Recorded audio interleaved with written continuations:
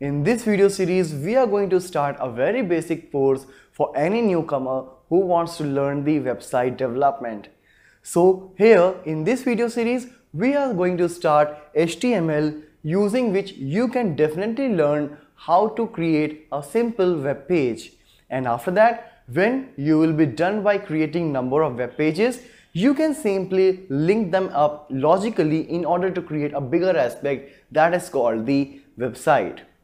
Whatever website you can make using HTML will remain static unless and until you will include any server-side methodology in order to make them dynamic. But we'll not discuss about some advanced things here. We are going to discuss very basic things, as this course is specially designed for the very beginners. So here, what is all required before you getting started with HTML is the basic fundamental knowledge of computer, like how to start. Obviously, you are watching this video, you know how to start, alright?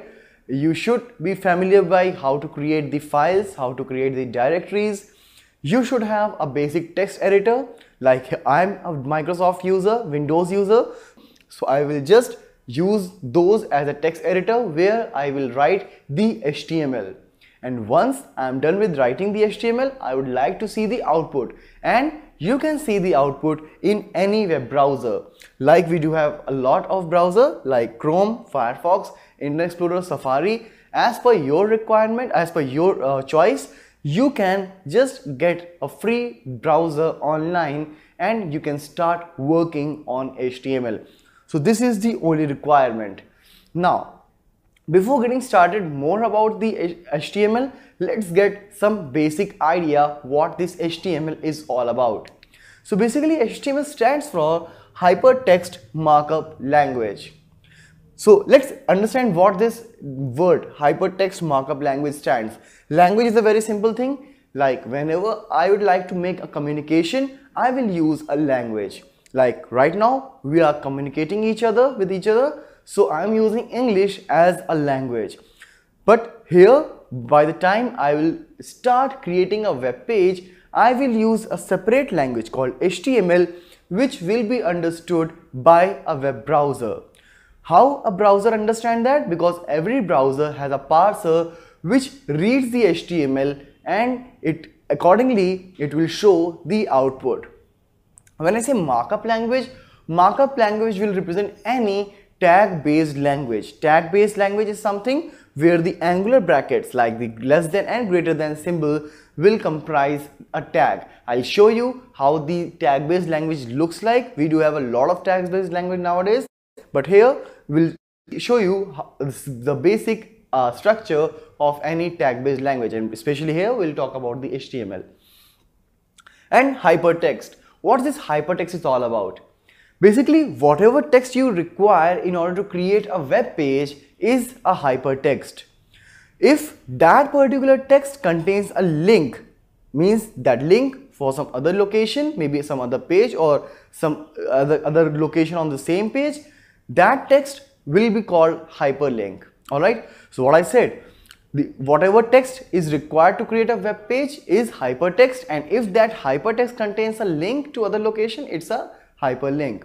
Alright, so hypertext markup language, this is all about the name. Now, as I said, this is a tag based language. Alright, you can see it's a tag based language used to create the web pages. So whenever you would like to create a website, it will start by creating a single web page to multiple web pages, and then after linking them logically, it will be a website, because website is nothing but logically linking of the web pages. It is created by Berners-Lee in the end of 1991, and this language from that time onward is being used in order to create a basic structure of the web pages. Like whenever you create a web page, what you put there? Maybe a line, some table, some images, headings, list, whatever. So whatever you want to put on a web page, including a media or something, you can use HTML in order to do that all. So what I said is developed with the intent of definition the structure of the documents like heading, paragraph, list, etc. Now let's discuss how this HTML actually works. So basically HTML is sent from server to client's browser. What is that? Whenever like you are working on tutorialspoint.com or Facebook, Gmail, sometimes when you check the your mails, so what you do is you go to the address bar of any web browser, you type a URL, you press enter, and after some time you will get the page. Alright, so basically what it does, it actually is sending the HTTP request. Yes, basically whenever you are making a communication over the network means it's internet. Alright, so whenever a communication takes place over the network, some kind of protocol is required, and that protocol will be nothing but the rules and regulations in order to create the communication successful. So depends what kind of material we are going to transfer over the network, we will use that particular protocol. So here which protocol am I working with? I'm working over HTTP protocol, that is hypertext transfer protocol. Transfer, you all know what is transfer, and protocol is the rules and regulation. Again, the term hypertext is here, and what I said just now, hypertext is the text which is used to create a web page. Alright, so whenever a client is making a request, http://www.facebook.com, whatever site you are seeking for, you are making an HTTP request, and what it is doing actually is, if your request is valid, listen, there are a lot of things that goes on the background, but as I said, this course is for beginners. I am not going to cover all the advanced methodologies here, but I am taking in a very basic example. So as here you can see, it's a server, here are the client, and they are connected with the internet. So whenever a client browser, obviously when I say client will make a request through the browser because it is in HTTP protocol. So the client is making a request to the server, and every time when an HTTP request is made, if that particular request is valid, means if the client is authorized to access that particular page, only then the HTML of that particular page will be sent from server to client over the network using HTTP protocol. As soon as the HTML is on the client's browser, I told you, like browser have the capability of reading the hypertext markup language and can show the output as it is designed.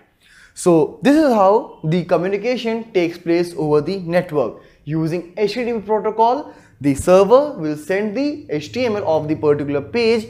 As I said, in a website there could be a number of web pages, so whichever page is required, the server will send that particular web page over the network to the client browser, and browser will read the information and will show it to the user. So let's see how the HTML looks like. So here you can see it's HTML. These are the tags, like the angular brackets I was talking about. These are the tags. So whenever an HTML document need to be created, we'll start it with the HTML tag, we'll finish it up with the closing tag of HTML. As you can see, what is the closing tag? We are putting the slash just before the name of the tag. This is the opening tag and this is the closing tag. Alright, so majorly means basically most of the tags which we will learn will have the pair, like opening and closing. We do have some non-pair tags which I will discuss during the course curriculum itself. So any HTML document can be classified into two basic parts, that is the head and the body. Like a human body, first we have the head and then we have the body. So head is for the identification, why this page is being created. So that will be containing the title tag. Alright, that will be stored inside the title tag. So this is document title. Now you can also put some of the resource like things like any JavaScript code or style sheets which you want to use later in the document, but we will not cover those things here. So let's keep it till title for now. And now comes the body. Body is something which is the main area of the web page, means whatever you see in the browser is the body part. So here I'm just putting a heading which is H1.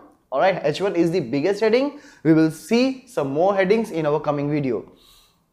So H1, this is heading. So when we will save this particular document with an extension HTML, we can open that over the browser and then we can see the output of this particular web page. But this is all we will do in our next video. In this video, we were just trying to cover the basics, which we have done for now. In our next video, we'll see how to start with the basic implementation of HTML.